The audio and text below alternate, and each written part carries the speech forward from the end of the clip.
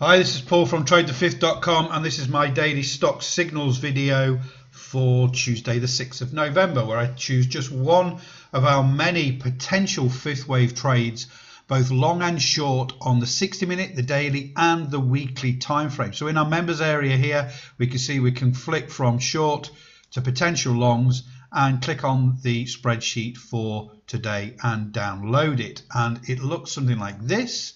So this is the potential longs. At the bottom of the spreadsheet, you can see here 60-minute is highlighted. That's what we're going to look at today. Also, there's potential longs on the daily and the weekly timeframes on the bottom of that tab there. So let's have a look at one of these, TWLO, on the 60-minute for a potential long.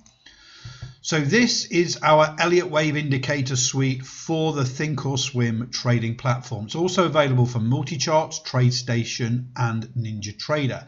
So first of all here, this is the hourly time frame, the 60-minute time frame for TWLO, and it goes 30 days back. I isolated the bar count by just putting our start count indicator at 0, and as you can see here, it's counted this bearish move. We've had a correction, then we've had another little bearish move, and this is where we are now. We're in a bullish move. It has pulled back, and that's what we're interested in right now, this pullback. So let's have a closer look at where we are right now. Okay, so first of all, for our stock scanner membership, we've got three main filters here. We've got a wave 4 pullback against the main trend. That's happened here. We've found support in our automated probability zones. This is in the red zone. So it's found support in our last chance saloon, if you like. 75% probability it's going to go on and make a new wave 5 high into our automated target zones up here in blue. The next filter is the 535 oscillator. This is the top of the subcharts here, and during this third wave move we've pulled back between 90 and 140%, and then we have the stochastic indicator. This is our false breakout stochastic bar on the top in the middle of the subcharts here. So the yellow dots here denote strong bullish move, and then the stochastic's pulled back against there, and we are looking to move back to that main bullish momentum.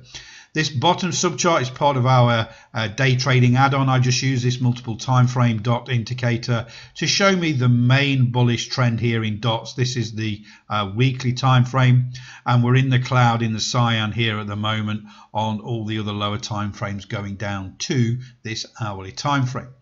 So let's have a closer look at the potential entry here. Again, the wave 4's found good support, but we need to make sure it moves above our W5T EMA cloud, this cloud you can see running through.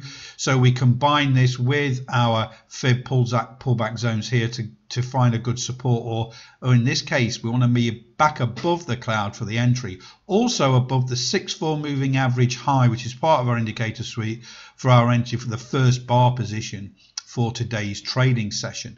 So quite simply, we need a little bit of a gap up and a move up through 73.44 is my entry long on TWLO on the 60-minute time frame.